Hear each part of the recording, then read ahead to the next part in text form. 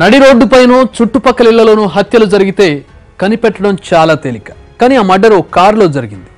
హంతకులెవరు, ఎందుకు చంపారు, ఎలా జరిగింది? ఓ సస్పెన్స్ థ్రిల్లర్ క్రైమ్ స్టోరీ బయటపడింది.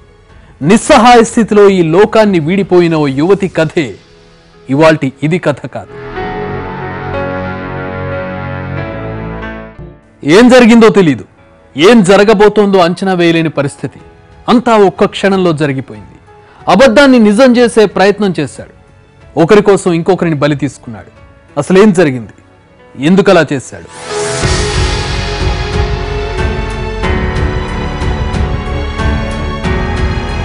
వరుణ్ను ఉన్నట్టుండి కారులో నుంచి తోసేశారు.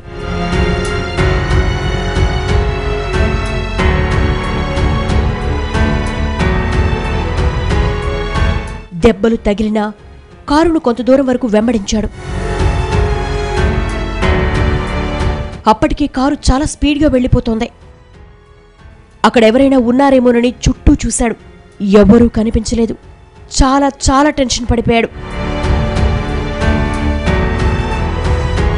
దిక్కులు చూస్తూ అక్కడే కుప్పకూలిపోయాడు.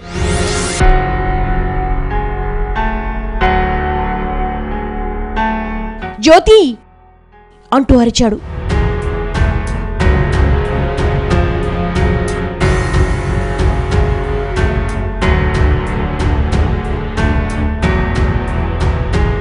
వెంటనే పోలీసులకు ఫోన్ చేశాడు.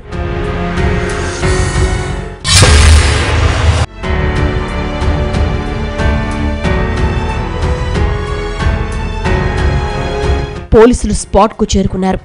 ఏం జరిగింది అని అడిగాడు ఎస్ఐ. నేను నా భార్య జ్యోతి కలిసి కారులో వెళుతుంటే దారిలో ఇద్దరు లిఫ్ట్ అడిగారు. వెనక సీటు ఖాళీగా ఉంది గాని లిఫ్ట్ ఇచ్చాను. కొంత దూరం వెళ్ళాక కారు ఆపమన్నారు. వెంటనే నన్ను బయటకు తోసేసి కారుతో పారిపోయారు. జ్యోతి కారులోనే ఉండిపోయింది. తననేమైనా చేస్తారేమోనని చాలా భయంగా ఉంది సార్. కంగారు పడద్దు. ఎంతసేపు అయింది? హాఫ్ అన్ అవర్ అయింది. ఆమెకు ఫోన్ చేయండి. చేశాను సార్, కానీ స్విచ్ ఆఫ్ వస్తోంది. ఎస్ఐ నెట్వర్క్ ఆపరేటర్కు కాల్ చేసి జ్యోతి మొబైల్ నెంబర్ ట్రేస్ చేయమన్నాడు. వెంటనే వరుణ్ తీసుకుని అక్కడి నుంచి స్టార్ట్ అయ్యారు పోలీసులు.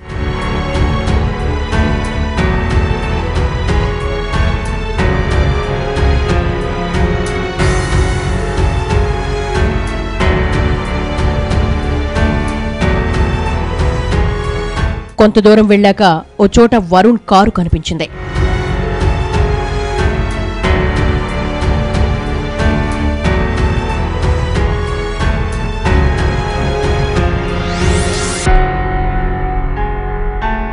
కారు దగ్గరికెళ్లి చూడగా కారులో జ్యోతి అచేతనంగా పడి ఉంది. అప్పటికే జ్యోతి చనిపోయింది. దుండగులు కత్తితో పొడిచి చంపేసినట్టుంది.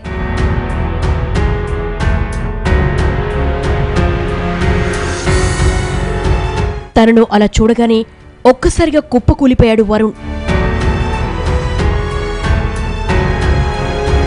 ఆమెని తలుచుకుంటూ గుండె పగిలేలా ఏడ్చాడు. నా భార్యను నేనే కాపాడుకోలేకపోయాను అంటూ తల బాదుకున్నాడు. కారును డెడ్ బాడీని పరిశీలించి చూశారు పోలీసులు. తర్వాత బాడీని పోస్టుమార్టంకు పంపించారు.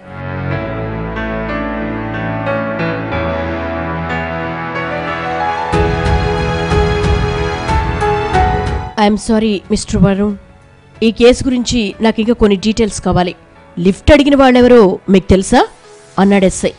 తెలీదు సార్, కానీ చూస్తే గుర్తుపడతాను. ఇంతకుముందు ఎప్పుడైనా చూసారా? నో సార్, నేనెప్పుడు చూడలేదు. విచారణలో భాగంగా వరుణ్ పూర్తి వివరాలు అడిగారు. జ్యోతితో నాకు ఏడాది కిందట పెళ్ళైంది.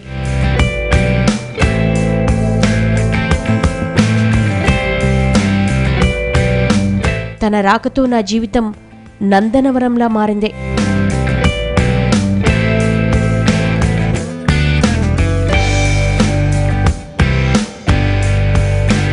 పెళ్లికి ముందు ఫ్రెండ్స్తో చాలా సరదాగా తిరిగే నేను పెళ్లి తర్వాత జ్యోతికి అంకితమయ్యాను.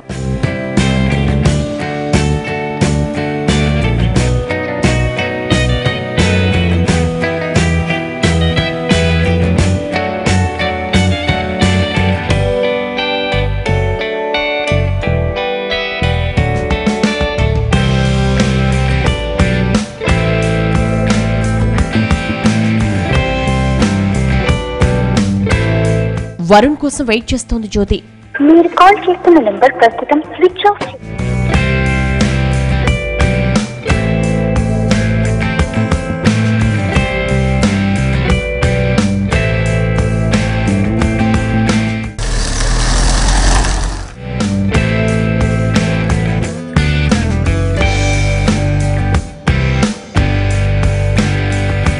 భర్త రాగానే ఇద్దరం కలిసి సినిమాకి వెళదామనుకుంటే ఆలస్యంగా వచ్చారేంటి అని అడిగింది. కారు ట్రబుల్ ఇచ్చింది. నాకు మూడ్ బాలేదు, రేపు లీవ్ పెడతాను, లాంగ్ డ్రైవ్కి వెళ్దాం అన్నాను. పర్లేదులేండి, ఇప్పుడు సినిమా చూడకపోతే ఏమవుతుంది, మీరే నాకు సినిమా అయినా ప్రపంచమైనా అని గుండెలపై వాలిపోయింది.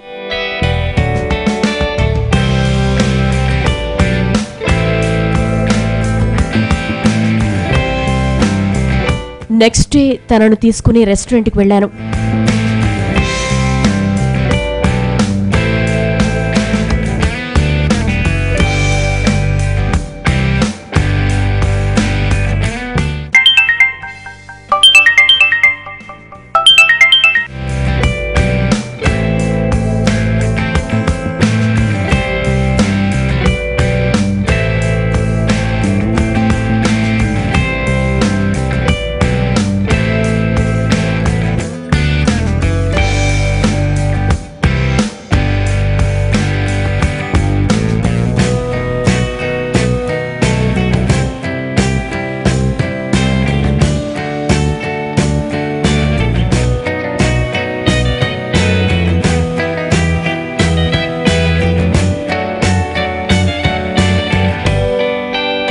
అక్కడే ఇద్దరం లంచ్ చేశాం.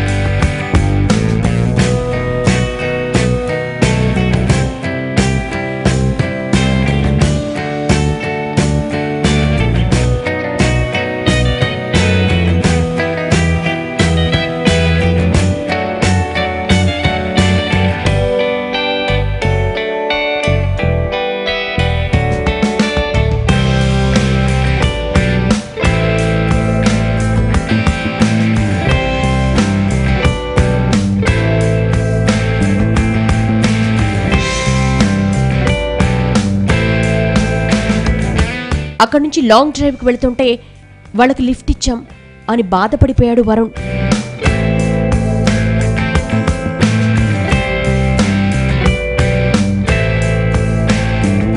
జ్యోతిని చంపేసింది నిజంగా దొంగలేనా? పోలీస్ ఇన్వెస్టిగేషన్లో ఏం తేలింది? అసలు హంతకులెవరు?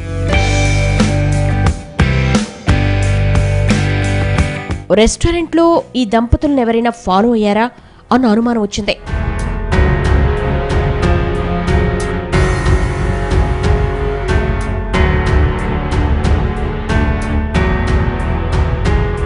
రెస్టారెంట్ సీసీ ఫుటేజ్ చెక్ చేశారు. అందులో వాళ్ళను ఎవరూ ఫాలో అయినట్లు కనిపించలేదు.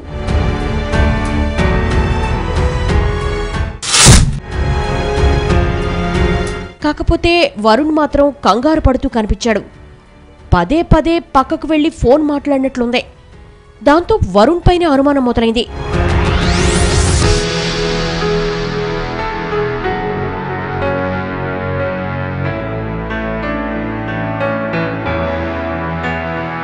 కానిస్టేబుల్తో ఎస్ఐ వరుణ్ కాల్ డేటా తెప్పించు అన్నాడు.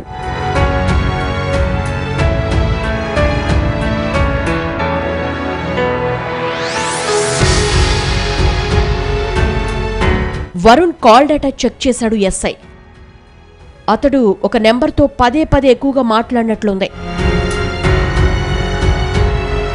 అది రెస్టారెంట్ సీసీ ఫుటేజ్లో మాట్లాడిన టైంకి మ్యాచ్ అయింది.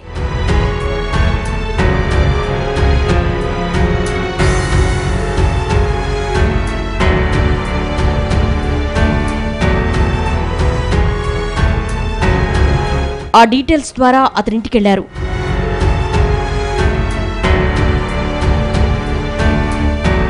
పోలీసులు చూడగానే పారిపోబోయాడు కుమార్. వెంటనే పట్టుకున్నారు.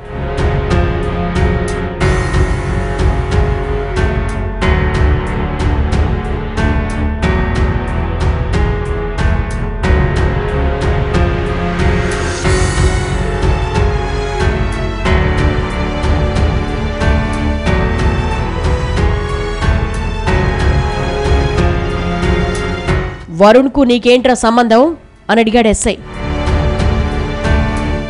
నేనేం చేయలేదు సార్, వరుణ్ చెప్పడం వల్లే అలా చేశాను అని కంగారు పడుతూ చెప్పాడు.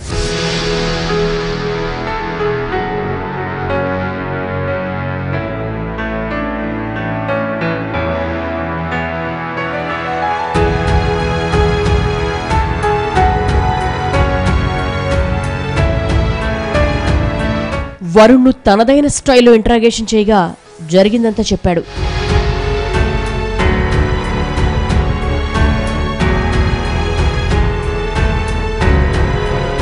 తన పేరు మానస. కాలేజీలో ఉన్నప్పుడే ప్రేమలో పడిపోయాం.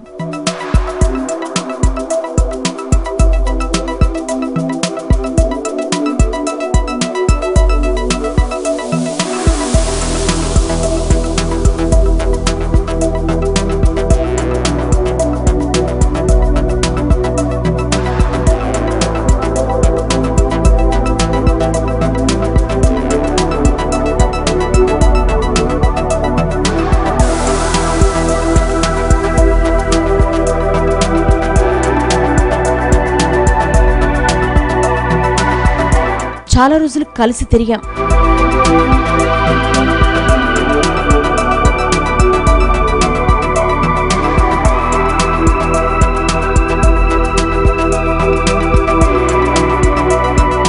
ఇంకెన్నాళ్ళిలా మన విషయం పెద్దవాళ్లకు చెప్పేద్దాం, నీకేం మీ ఇంట్లో నువ్వు ఏదడిగినా కాదనరు.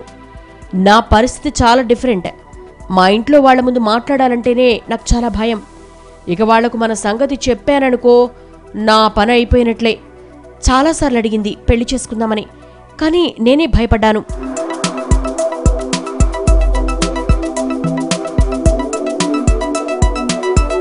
ఈలోపే ఇంట్లో వాళ్ళు జ్యోతితో పెళ్లి చేశారు. జ్యోతికి నా లవ్ విషయం చెబుదామనుకున్నాను, కానీ చెప్పలేకపోయాను.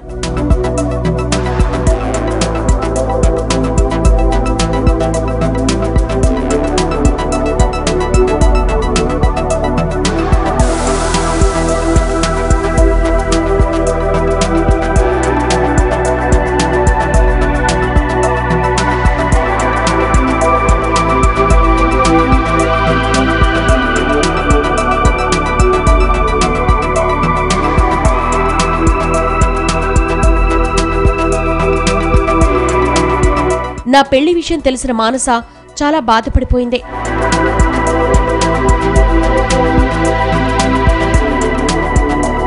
నన్ను మర్చిపోలేకపోయింది. ఎప్పటికైనా తన సొంతం అవుతానని భావించింది.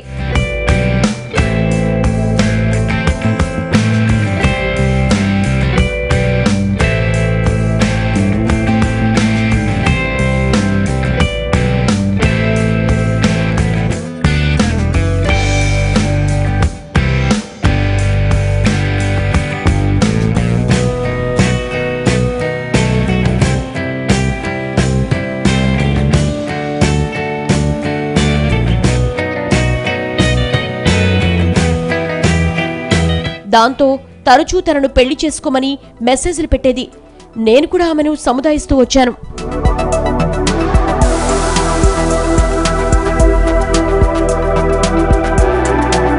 ఆ బాధతో తాగుడుకు అలవాటు పడ్డాను.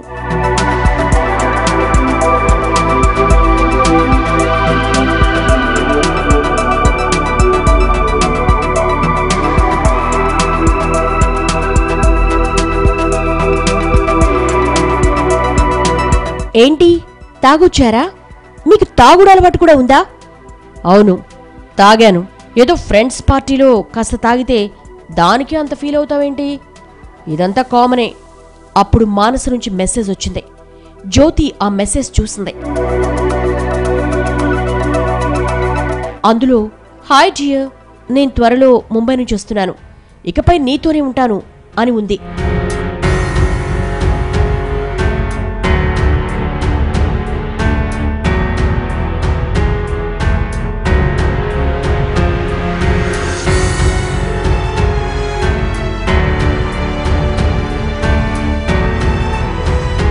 మానస విషయం జ్యోతికి తెలిసిపోయింది. ఇన్నాళ్ళు లవ్ మ్యాటర్ మేనేజ్ చేసిన వరుణ్ ఇప్పుడేం చేయబోతున్నాడు? మానసను పెళ్లి చేసుకోబోతున్నాడా, లేక జ్యోతిని తప్పించాలనుకుంటున్నాడా?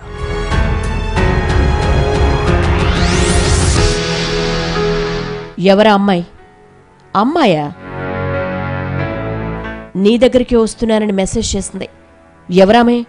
ఏదో మిస్టేక్ అయి వచ్చుంటుంది అని తప్పించుకున్నాడు. జ్యోతి కూడా రాంగ్ నెంబర్ అయి ఉంటుందిలే అనుకుంది.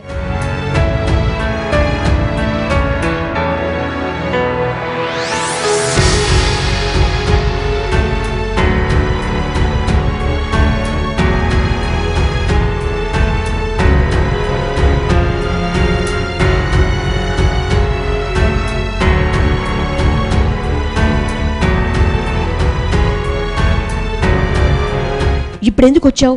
ఎట్టి పరిస్థితుల్లో రావద్దని చెప్పాను కదా.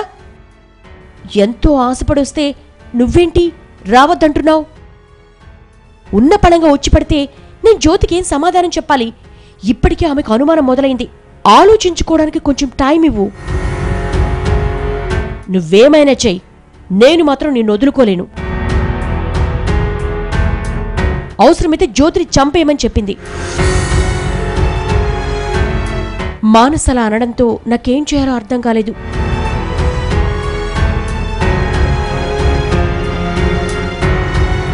నాకు కూడా మానసను వదులుకోవాలి అనిపించలేదు.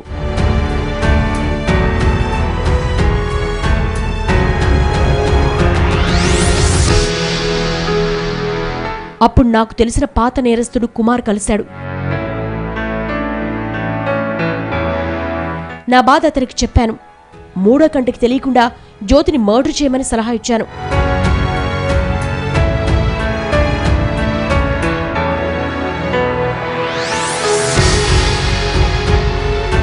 నాకు వేరే ఆప్షన్ కనిపించలేదు.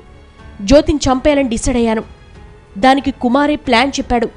దాంతో అతన్నే ఆ పని చేసి పెట్టమని డబ్బులు ఇస్తానని చెప్పాను.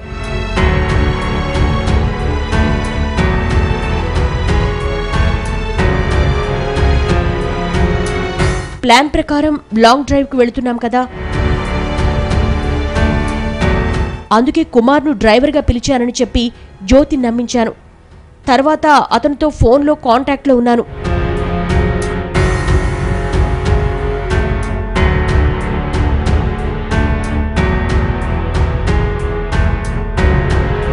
మధ్యలోని కార్ రూటు మార్చాం. అనుమానం వచ్చి రోడ్డు అటు ఇటు ఉంది కదా అంది.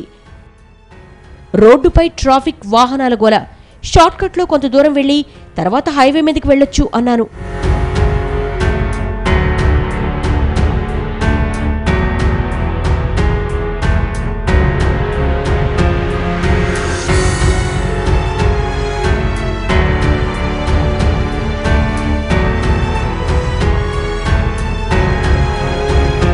మధ్యలోనే జ్యోతిని చంపేశాం.